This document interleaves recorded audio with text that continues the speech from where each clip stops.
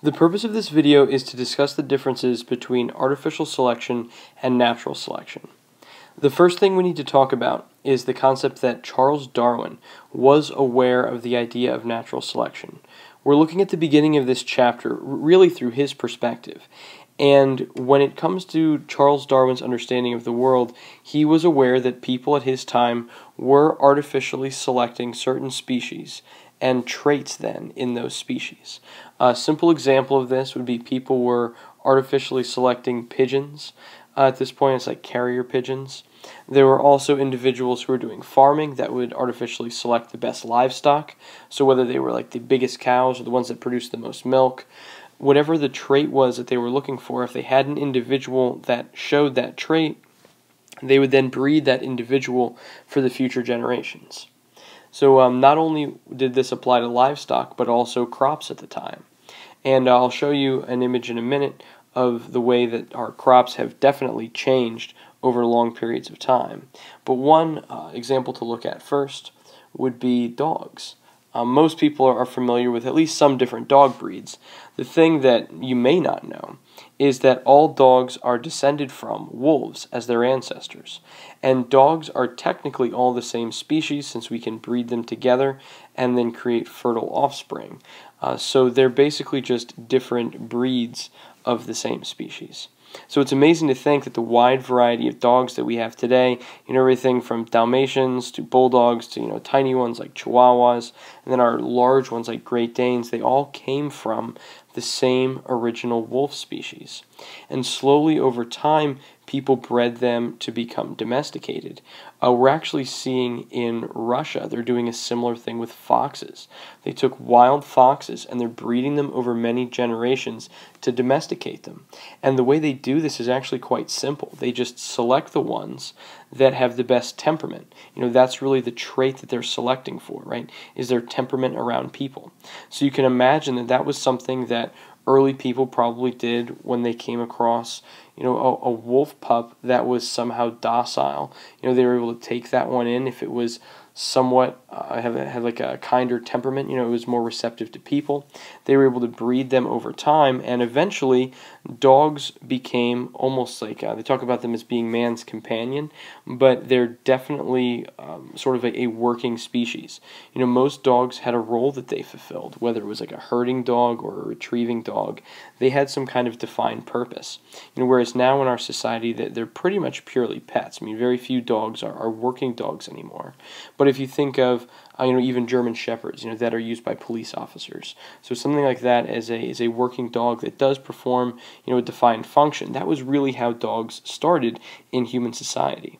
And all of the various individual species that we see are just individuals that are related to this original ancestor. And over this long period of artificial selection, or selective breeding as we call it, they went through and selected for certain traits that were considered to be advantageous. So that's one simple example. Another one for us to look at has to do with corn. As some of you may know, modern corn is actually very different from the ancestral plant species that it came from. Teosinte is the original species that modern corn is modified from. You can imagine when people were planting this early on, what they were doing was they would select the ones that provided them with the biggest kernels or the largest ears, and then eventually you get to our modern corn species. Modern corn's a little funny to talk about because it is somewhat genetically modified at this point, which certainly gets beyond the concept of artificial selection, but corn had a more modern appearance long before people were going through and genetically modifying it. A lot of the early changes here just came through artificial selection. It makes sense if you're a farmer growing corn that you would naturally save the kernels or the seeds, from the best crops that you had the year before, and then those will be the ones that you plant for that next year's, crop in order to provide you with the best possible outcome. So these are just two small examples. You could go through examples almost endlessly for artificial selection. but there are many things that people have done to do this over time.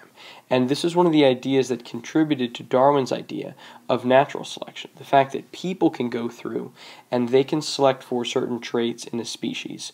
Well, Darwin thought maybe nature could do the same thing. Maybe natural events would select for a certain trait. I'll try to show you some examples in a minute of some ways that that would be possible. So if we switch gears for a moment and begin looking at natural selection, we'll look at two small examples, but the overwhelming idea here before we start is that in nature we'll have certain conditions that will favor traits within a species. So those natural settings are going to sort of naturally favor one of the potential traits. So if we take a look at a simple example here, we have a bird species that happens to prefer green beetles. Now the green beetles and we've got, I guess they're orange beetles, right? They're of the same species. That's just a natural variation. So think about when we're doing our Punnett squares. We'd have one of these as a dominant trait, one of them as a recessive trait. So the birds happen to really like green beetles. So as you can see, they're eating the majority of them that are green. So generations later, we're now seeing sort of a 50-50 split between the green and the orange beetles, whereas in the early generation, the orange ones were definitely the smaller ones in the group. They were less represented in the population. Generations later then, it turns out we end up with basically all orange beetles, or I guess this picture really says that they're brown, right? So the ones that are not of green coloration, those are the ones that have flourished because the green ones are more commonly eaten by this bird species. So it could be something simple like predation, but it doesn't always have to be something that's driven by a predator eating off one of the species. It could simply be that one of the species is more adapted for getting food. As we'll see with Charles Darwin, he studied finches, and the finches, which are a bird species, they had different shaped beaks, and the shape of their beak would align with the food that was available on the particular island where that finch was living. So in that case, it doesn't really have anything to do with predation, like this example. It has everything to do with being able to get food from their natural environment. So there are many ideas. I don't want you to think that they're all driven the same way, but we'll just go through, again, a couple of examples to paint this idea. The second one I'd like to talk to you about are sharks.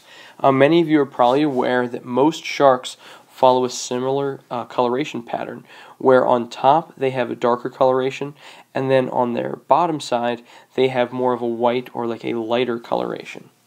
There's actually a reason behind this. Sharks, as predators, do need to blend into their environment because they need to be able to sneak up on their prey as much as possible. If the shark can be sneaky and get closer to its prey, it'll expend less energy catching that prey, and that's good for its survivorship. Right? That's good for its fitness in the environment.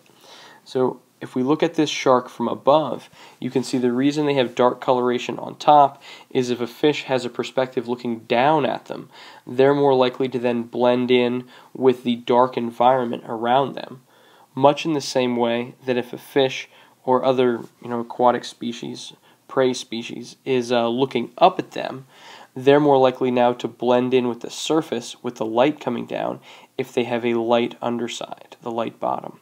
So a lot of the coloration strategies that we see in nature are things that are blending into their environment, and it's something that gives them an advantage. If you think about some of the things in nature that don't require blending into their environment, there's usually one of two explanations for that.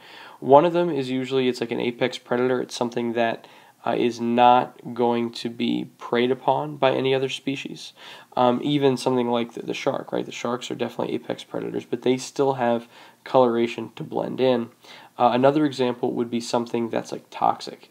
If you think of the poison dart frogs and things like that from the rainforest, they have very bright, almost like fluorescent coloration. They're not concerned about blending in because they're toxic. It's actually a great way to identify some things in nature that would be toxic or poisonous. Oftentimes brightly colored things that don't need to blend in with their environment have some kind of alternate means of protection. And in that case, the toxin or the poison would be those means of protection. So again, it's almost impossible to cover all of the examples, or all of the even just different kinds of examples of natural selection.